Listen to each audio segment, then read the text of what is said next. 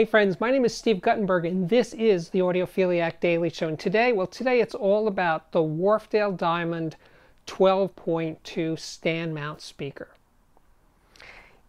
When I hauled these speakers up to my apartment, the weight of the box, it was 2 in 1 box, was maybe they sent me the next model up or something, because these are pretty freaking heavy. But no, they with the 12.2s and they weigh 18 pounds each. That is definitely above and beyond what you usually get for speakers that sell for $4.99 a pair. But, you know, weight may be sort of a crude way of determining sound quality or build quality, but it's not the worst way to do it either. But anyway, they certainly lived up to that first impression. The cabinet build quality, just in terms of solidity, wrapping your knuckles against this box, it feels very solid. They make a point about computer optimized bracing and blah, blah, blah, blah, blah. You know, that's just all marketing BS for the most part. But in this case, I think it's real. They do feel unusually well built for a speaker in this price class. Now, the Diamond 12.2 is part of the whole new 12 series. I'll show you the whole lineup here. Smaller bookshelves, towers, center, blah, blah, blah.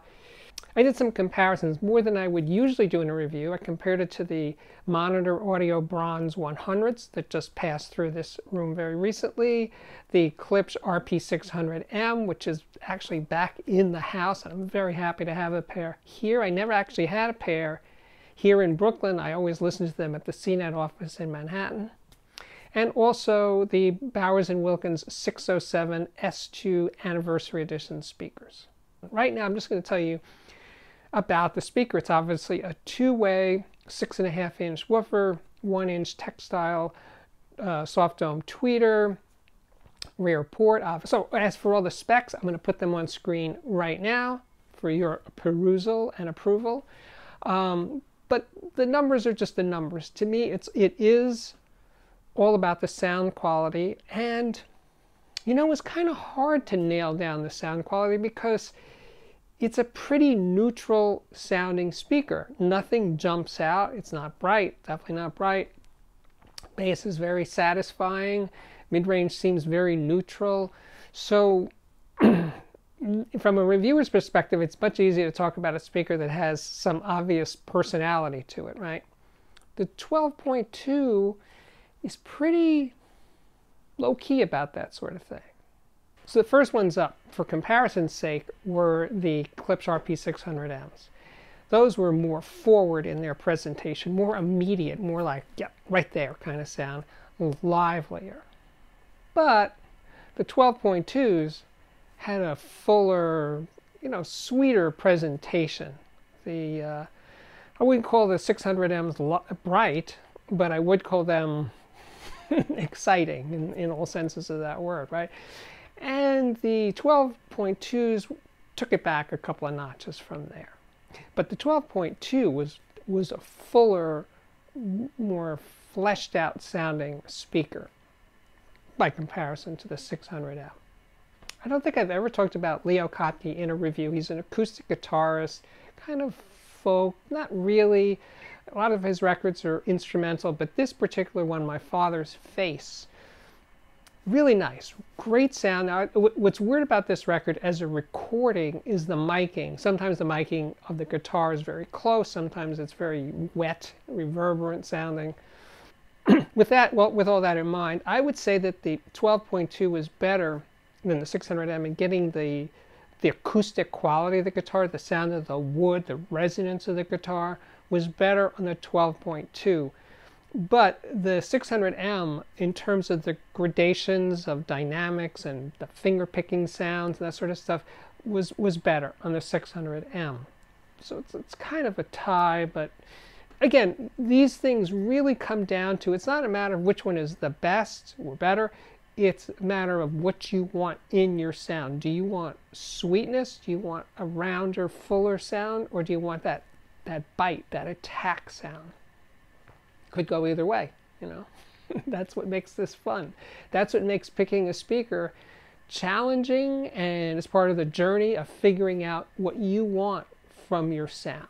Most of the tracks on this Leo Kaki record are instrumentals, but there's a few vocal tracks, and my favorite by far is Jack Gets Up. And Leo Kaki's voice is deep and resonant, and I was getting more of that from the 12.2 than the 600M. But everything's a balance here. The 600M, just in terms of inflection and phrasing and that kind of detail and life, I think the 600M was doing a better job. So Angelo Badalamenti, he did music for a lot of David Lynch's movies. You know, David Lynch did Twin Peaks, but he also did Eraserhead, Lost Highway, some of my favorite movies of all time. And Badalamenti's music has that kind of creepy, noir-y. He's just really good. That's why Lynch uses him over and over again. And this one track, and I don't know where it came from, but it's kind of raunchy guitars, deep reverb, pounding drum, just kind of a grinding sound. And I'm comparing the 12.2 with the Monitor Audio Bronze 100s. And the Bronze 100s just have more spatial depth going on there. And the 12.2s can seem seem flatter than the Bronze. As for rock music, well, I pulled out the replacements. Yes, every now and then I got to do some replacements. And this track, it's an extra track here, and it's Route 66, and I just pedal to the metal time. And I like the way these speakers handle power. Actually, they sound good at quiet levels, medium-ish levels, and fairly loud levels for a small stand-mount speaker. But I would say they're good at sort of that medium range is the best. You know, not too soft, not too loud, kind of just right there in the middle, and you just feel you're in the zone with the 12.2s when you play them that way. You know, these speakers mid-range is pretty special. It's very transparent. And I was playing this Pascal Roche Eric Satie record, and it's not, showing the record now, it's not a great recording. It's a little too clangy for me, for my taste, but his playing and his shading of dynamics and stuff are fantastic. And I think for Eric Satie's music, that's like crucially important. And I think that the 12.2s did a phenomenal job on that score. As for the 12.2's top end, the treble is sweet, it's relaxed, it doesn't call attention to itself. You're not like drawn to the detail. It's not that kind of sounding tweeter. And when I switched over to the B&W 607 S2 Anniversary Edition, the tone character was much more, well, brighter, but not too bright, but brighter definitely on the 607. And just more airier, more spacious, more open sounding on top. And going back to the 12.2, it was darker. Again, you know, this isn't a matter of picking which is the best. It's a matter of picking the one that sort of fits your taste. I think the 607 S2 is a more transparent, clearer sounding speaker. But it is a smaller speaker, and it sounds smaller. It's also like $100 more expensive per pair. As for the bottom end on the 12.2, it's definitely ample. For its size, it does amazingly well in low-end extension. No problem there. Definition is good, not superlative or anything, but good. It's, you know what it is? I keep circling around here. It is a mid-range centric speaker.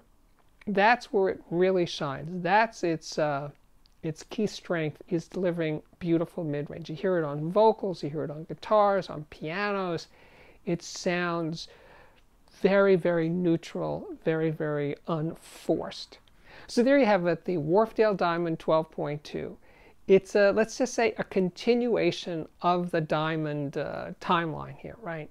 It's always been that one that it's a go-to line for Wharfedale. If you're an audiophile and you're just starting out, and you have a leaning towards British sounding speakers, a little more laid back, a little gentler, a little sweeter, this is a great place to start. My name is Steve Guttenberg, and this is the Audiophiliac Daily Show, and we're rounding out 2020. What a year. Good things are coming in 2021 in audio, and in this listing room there's going to be some big changes that you'll start to see. I'm thinking around the middle of January, and that's going to be really exciting. So I am continuously trying to improve this channel and make it better and better, and I think you're going to see big changes in 2021. What else? Well, you can subscribe and you can be part of this movement no matter where you are in the world, right? Please subscribe to this YouTube channel if you already have. Thank you so much for doing that. If you want to do more, check out the Patreon, which can be found at patreon.com/audiophiliac. We got playlists. You know, I keep thinking, I got to tell you specific things to check out on the playlist. And one of them is this interview I did with Nelson Pass in his home in California and inside his lab. And we take a tour around the room and he shows you all of this really cool stuff. I mean, I had such a great time that day. I had a great time all the time with Nelson Pass, but that specific part was just so good.